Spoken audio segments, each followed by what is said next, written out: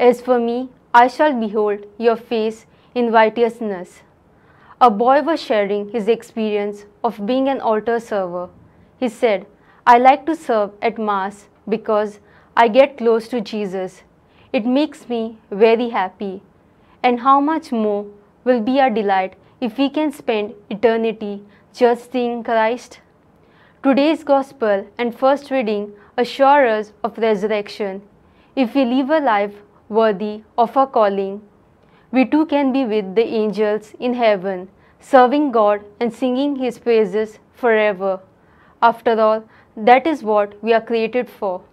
In his post-synodal apostolic exhortation, Christus Vivit, Pope Francis reminds us that the central truth of the Christian faith is the resurrection of Christ, which offers us eternal life.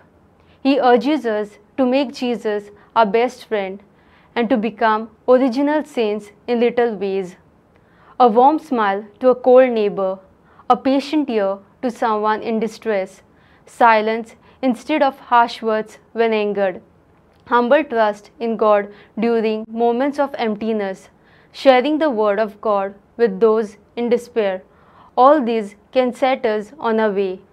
To be an altar server is a privilege because they are servants of Jesus, said St. John Paul II. All of us are honored to be able to serve Christ in others.